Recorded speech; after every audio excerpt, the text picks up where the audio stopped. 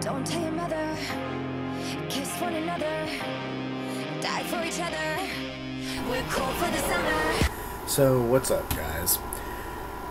So, this past week, and well, more directly, on Monday, there was a protest out in front of the Rowan County County Clerk's office. Now, without getting too much involved and bringing any more attention than this has to on this vile person, the reason why I bring this up is because it concerns another group of people that I typically find myself at war with, and that would be, most notably, the Westboro Fascist Church. However, in this video, and one, you'll notice I'm not wearing my typical fatigues for this video, and for the purpose, I'm going to actually let this one go by the wayside this time. Because as much as it pains me, as much as it makes me sick to my stomach and gives me that vile feeling of vomit in the back of my throat, Westboro Baptist Church was picketing in front of the Rowan County Clerk's office because they believe that Kim Davis is a hypocrite and a fake Christian. And again, as hard as this is to admit, I have to fucking agree with them. Anyway, yeah, they protested out in front of her county office, calling her out for, well, basically for what she is. Now, granted, this is Westboro Baptist Cult, so of course, you know, they have their own agenda, much like, you know, people that, you know, are hopping, you know, people that are pro-gun, that are conservative, you know, and people that are socialist, who are obviously pro-gun, you know, both are pro-gun for, you know, are both pro-gun, but they're pro-gun for different reasons. They have their own agendas. And it's pretty much the same thing for, in this case, when it comes down to Westboro Baptist Church against Kim Davis. Because, let's be honest, does Westboro Baptist Church really give a flying fuck about gay people? Hell no. Because the Westboro Baptist Church has been friggin' going after gay people for the last friggin', you know, pretty much since their inception, since 1955. They've been staunchly anti-gay.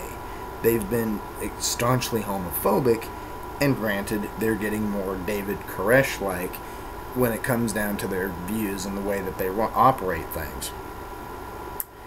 They don't give a damn about gay people. They're not doing this for gay people. They are trying, you know, I do kind of find some irony in what they're doing, because it's trying, they're not out here, you know, they're not out there with, you know, all this sort of crap trying to claim that they're, you know, that they're supporting gay marriage, or that whether they're, or even out there with signs saying, you know, God hates, you know, this. You know, they're not doing that. They're actually playing this off fairly well. Because Americans are short-minded, and Westboro, dumb as they are, still clearly know this, and they know that they can actually use this to their advantage to kind of somehow kind of make them seem like they're not as bad as people think they are.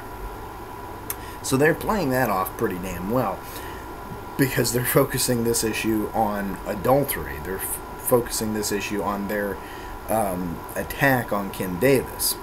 So they're playing this, you know, we're here to fight back against this and that and blah blah blah. But they're really doing this for their own selfish benefits. It's obvious that that's what they're doing. They're supporting, they're not supporting really anybody.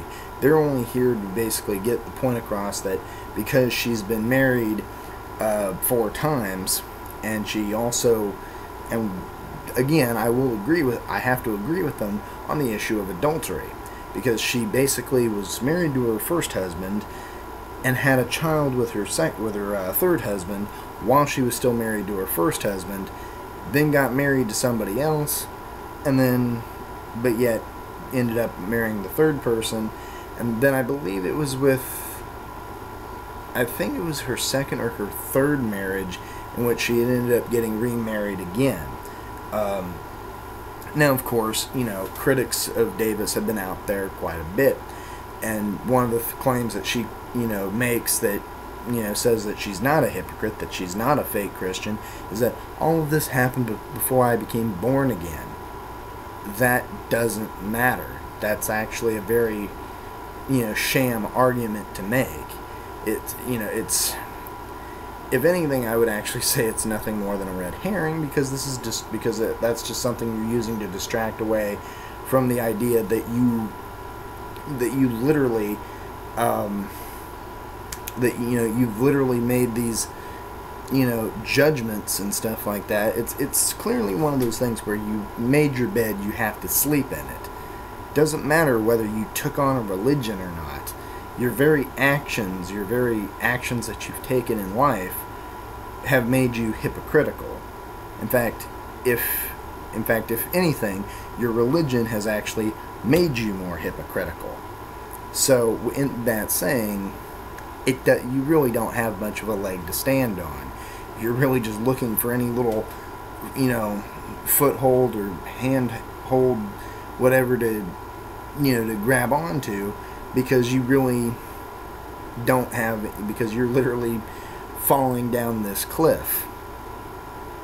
And then, of course, Westboro Baptist Church comes in, and they start basically pointing out that you are indeed, a fake Christian, that you are a hypocrite, that you are an adulterer.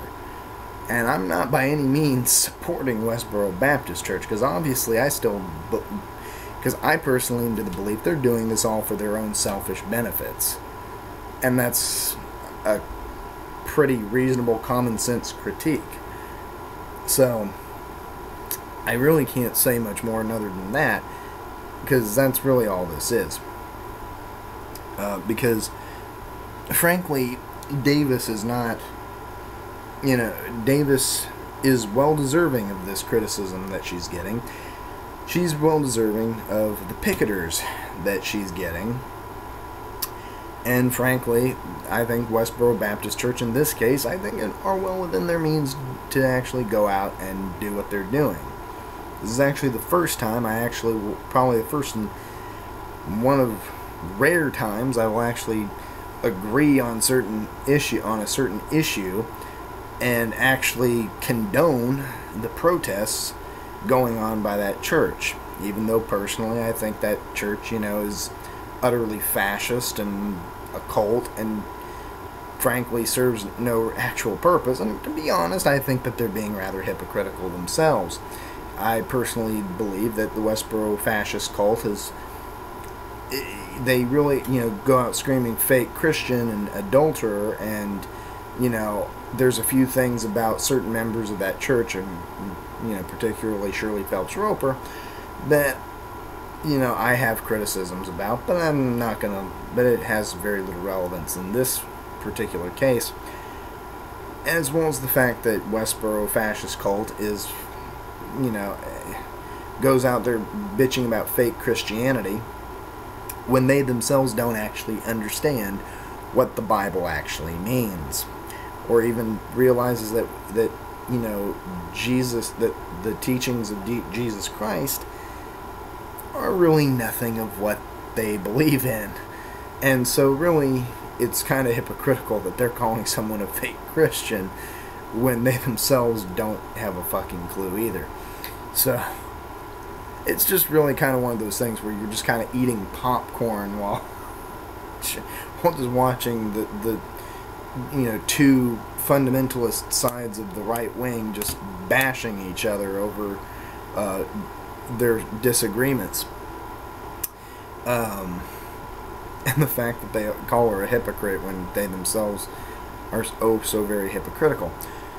But in this case, I have to side with the Westboro Baptist Church. It's one of those things where in the case of my enemy, it's kind of one of those contradictions, and this is a contradiction. I talk about contradictions of capitalism, and I've also talked, on occasion about the contradictions of Christianity, contradictions of religion in general. And this is definitely one of those examples of contradiction of Christianity. In this case, it's a contradiction of right-wing Christianity, in which the two powers at play here, one, has a certain religious conviction, and the other has another religious conviction, and these, and while they have similar views, especially when it comes to gay marriage, they're obviously, they have disagreements on why they have a disagreement on the morality of their disagreement, on the morality on their opposition to it, because Westboro views Kim Davis as kind of this person that should not even be representing their side, I guess their particular side of the spectrum. So yeah, this is a contradiction of right-wing fundamentalism. And so I think it's really hilarious how all this is played out. But in this case, as a Marxist, you always basically pick the side that is going to be that is definitely, well, basically suits more of you, that is more skewed towards your viewpoint and your towards your particular goal objectives and everything.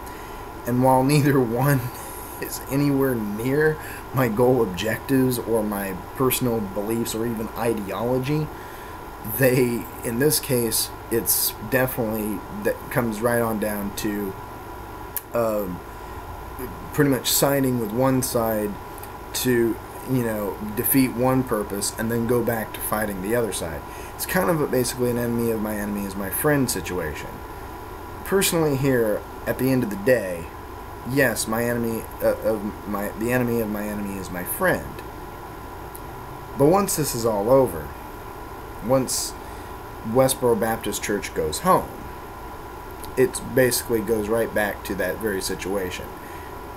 And it doesn't matter who's fighting who. The enemy of my enemy is still going to be my enemy. Anyway, so I just kind of figured that I should do this video because I've done so many videos on Westboro Baptist Church in the past. I've done videos on Kim Davis. And I just kind of feel that while I would much rather just have this erode away and die and fade off into oblivion, as much as I don't want to try to bring any more attention to Kim Davis as I have to.